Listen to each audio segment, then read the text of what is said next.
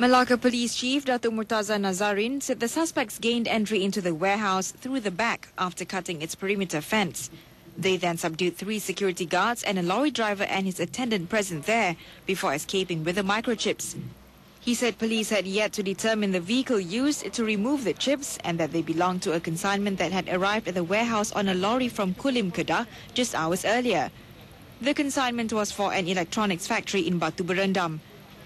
According to Dr. Murtaza, police was still investigating why the consignment was not sent straight to the factory after it arrived at the warehouse at 3 a.m.